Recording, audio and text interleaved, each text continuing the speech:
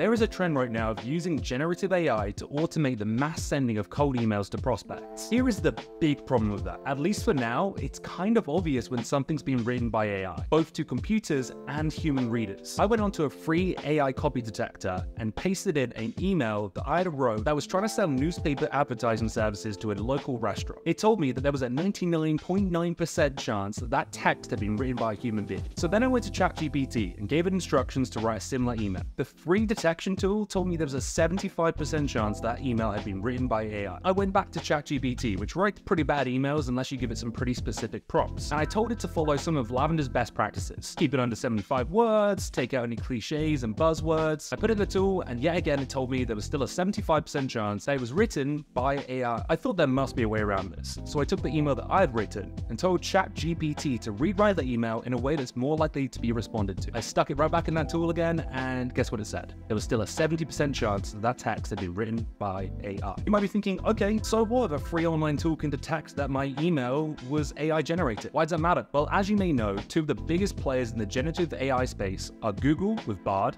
and Microsoft with ChatGPT and Bing Chat, which no one uses. You know what else those two companies are really well known for? Gmail and Outlook, and in Microsoft's case, LinkedIn as well. To protect the experience of their users, email clients are constantly updating their spam detection to filter out promotional or malicious emails out of the primary inbox and into the spam folder. Generally speaking, AI copy would suggest something promotional or unimportant. So if you don't think that Google and Microsoft are planning to use, if they're not already using, similar tools, if not better tools, to screen emails for AI copy and then keep them out of the primary inbox in a similar way to how search engines have deprioritized poorly written AI copy for SEO purposes, you might be mistaken. And that's just email clients. Most enterprise-sized companies have extra safeguards to protect their employees from phishing attacks, something that AI is already trying to do convincingly. So that's the dangers of the tech side. Your emails just may go undelivered. But what about the people receiving the emails? Can they tell? The human brain is incredible at detecting patterns. This means after seeing something a few times, we begin to notice themes. And AI-generated copy is no different. At least for now. This might change. AI copy is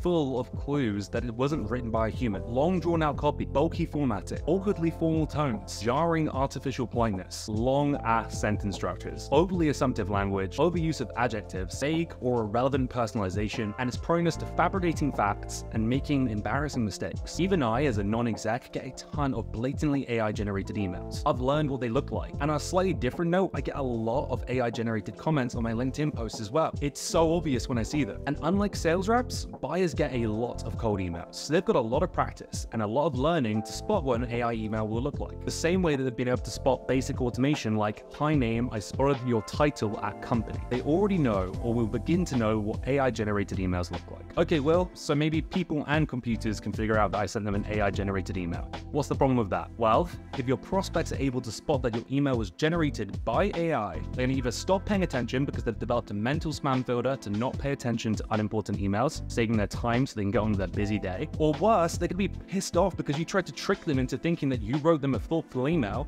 when in reality you put zero effort in it. Just think about it. If you're not willing to spend, I don't know, 3 minutes writing someone an email, why the f would they spend more than 10 seconds looking at it? Although it's tempting, scaling quantity like this at the expense of quality burns bridges, damages brands, and destroys relationships that are yet to even form. Now, I don't want to harp on AI too much. We use AI here at Lavender, hence why our website is lavender.ai. But we don't use it to generate entire emails for people because of some of the reasons I mentioned. We believe that the human is the most important element in sales. And when you substitute the human for AI, you're one, devaluing the work of the person, not letting them develop skills, but also lowering the quality of all the work you do. A good cold email is thoughtful. And even tools like ChatGPT, I use them myself to give me inspiration, ideas, and titles for my YouTube videos, summarize long documents like a prospect's annual report. That's gold. That's saving you so much time. However, I believe that when I start to replace my own work, and in sales that includes cold emailing, cold calling, outreach, commenting on LinkedIn posts, with AI, that speaks volumes to the quality of the work that I'm doing, and if anything, puts my job security at risk. If you want to be a good seller who's not being replaced by AI in a few years' time, then being thoughtful and relevant is part of it. So yeah, keep being human, friends.